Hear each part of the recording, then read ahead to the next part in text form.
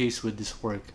If you look closely, all the series of all the series of images are just separate rooms, and you don't see the entirety of the building. When everyone is trying to negotiate each areas and each zones of their building, this one separated everything. I remember commenting, providing good feedback on his diagramming, the sun carving exercise of his influencer type of building.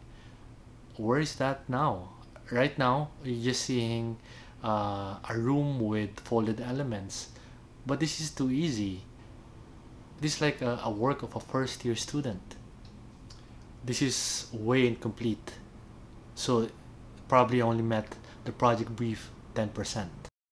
We can see a lot of work put into this project, and you see a lot of facets and folding, and she didn't do the typical S profile, but instead you have those inclined walls and then facets. Very interesting interior spaces, but again, I want to see how the floors were all interconnected. This is a problem because the moment it is intersecting that way, it means that it's not a continuous element. It is a notch, so it is a cut element already. It's a butting that floor surface. Probably this part is a fail, but the rest I think is acceptable, because you know, when you're looking at this work, it's not the X and Y folding. It happens, the folding happens in different directions. For this work, I'm going to give it 90%. This image made me worry a little because I thought that this is going to be the same case as the ones that didn't finish the work, but later on you will see that it's actually a step-by-step presentation of each floor. My only problem is that it's a floor on top of one another. You didn't really see the correlationship of the floors and the walls, and then the succeeding floors and walls at the bottom, and even the one on top. So it's really confusing. But she was attempting to create this very interesting continuing envelope all throughout the building, that it creates windows, it creates a certain type of wall. You can see a lot of the concept there, but when it comes to the negotiation and using folding as a tool, it still needs a lot of representation. For this one, the concept, the project brief is probably at 70%. A really good presentation. This is an exploded axonometric, but the student is trying to say that these are all connected, just that she had to separate each floor. Up close, you can see that the project brief was met, as the interactive elements are emanating from the floor, from the walls, etc. Try to imagine this is an actual project, and then so that you can have a continuous floor that goes down as a wall. Probably you'll have a railing that is glass without the railing, without the wooden railing, just so it will still read as an invisible barrier. But yeah, I think this is doable as an actual project. Probably this is an all-white model, but in an actual project, this can be made into two different materials, so to express the continuity on the x-axis and the continuity on the y-axis. The only negative comment I can provide for this work is that I wish there was an image of the entire building, so that we can appreciate it better, because we are seeing separated and segmented images. Definitely, this work met the project brief at 95%. It's just a shame we didn't see the entirety of the building. This image failed. You don't see the negative space below the bench. Or maybe this is the ground floor. I don't know yet. And now you see the ramp going up, and then again series of benches with the ramp at the background. Very dynamic. You can see the bench emanating from the wall, that it turned into a very long bench. It's just that a question that under that bench on the right side, it has a wall. Where did that come from? No. Actually, I can actually read it. So you have it folding that way, diagonally. Okay. Okay, negative spaces at the flooring, it's happening. Even on the ceiling, you can see it. So you have all those sweeping benches, but this angle doesn't show a void at the floor. Unless the void is at the ceiling, then it becomes acceptable. Work of the second student, the L-shaped bench is actually abutting another wall. So this wasn't really a negotiation of the continuous surface. So fail. And my only problem is really the negative space or the void that it created, but the rest are actually acceptable.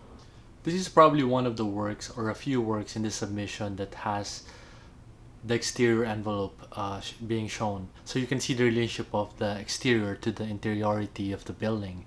So this is very crucial in the introduction of this course because our design tree is all about interior architecture or interiority. So this is my way to introduce this idea. So when we are looking at this submission, especially how the student is ending these images, we can see the relationship of the floors and the walls with the outside. So I can ignore the little details and the missed parts, such as the failure to reflect the negative spaces where the benches or probably the sitting area are coming from. So I'm looking at it in a macro point of view. So I guess this is a good submission.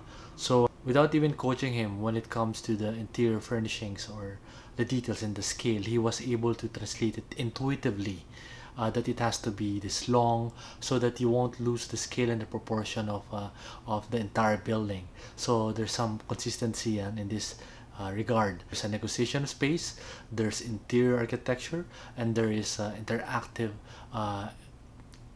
objects or elements that are still part of the continuing element, except for those negative spaces that was supposed to be reflected.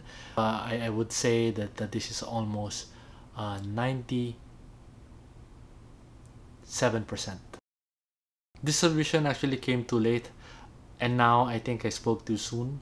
Then probably we can say that this is a better submission than the previous one.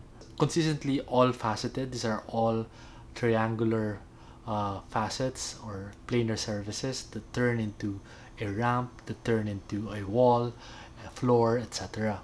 So I'm just going to run through the images so that you can see what I'm saying. You can see that the railings sort of slanted on the sides, and then it's still part of the floor. And then you have those negative spaces on the sides that provide you views. You can see it turn into a semi-wall or semi-floor, and then beyond it you can see that the walls are going up and down. Just a beautiful work. This is the top view. These are mostly close-up shots, so it's a shame that we didn't see the entirety of the building. 98% because he met the project brief almost consistently when you look at the interiors, but the only thing that is missing is the photo of the entire structure, and I'm sure when he shows it, it will still be consistent. In case you're not aware of it yet, the previous episodes from episode 1 up to now is actually a continuous exercise, and I wanted to do it on a step-by-step basis so that the student will get it. But as you can see, maybe because of their workload, maybe because of our pandemic situation, very difficult for them to absorb the learning objective. Or in the program that I'm teaching in, we have 14 weeks per term because we have 3 terms in 1 year.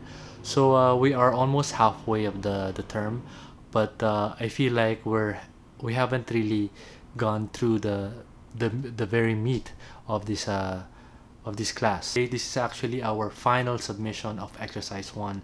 This is the ending of the project.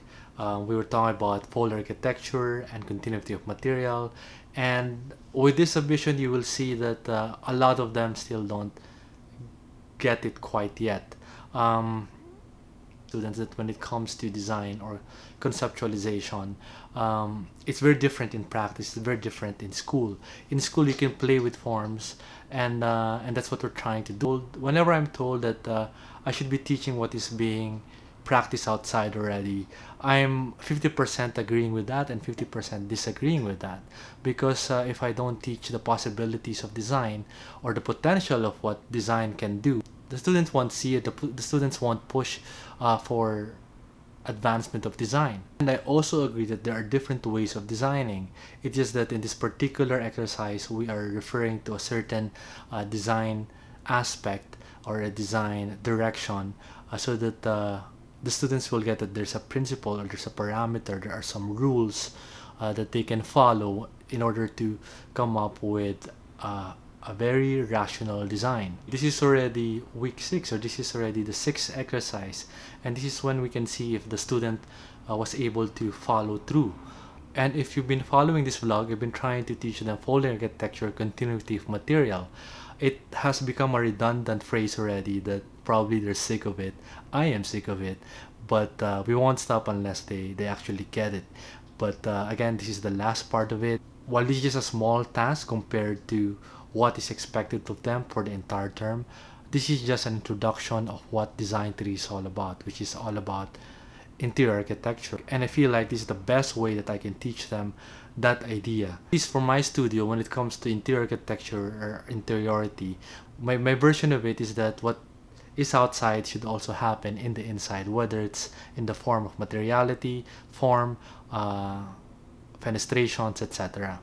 So those formal languages, those elements has to be translated inside. We're not referring to loose elements such as furniture, because the furniture, you can bring it in any space.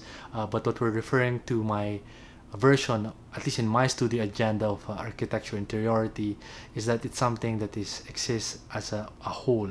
It's a homogeneous architecture that even the insides are designed and well thought of. Like in life, you need to be very consistent at a certain discipline. You need to keep practicing, you need to keep doing it. It's the same thing with design. You need to be very consistent in order to have a clear, honest, and truthful design. It's basically what I want my students to realize and learn. And hopefully we were able to share our process with you. And thank you for watching, and I hope to see you next time.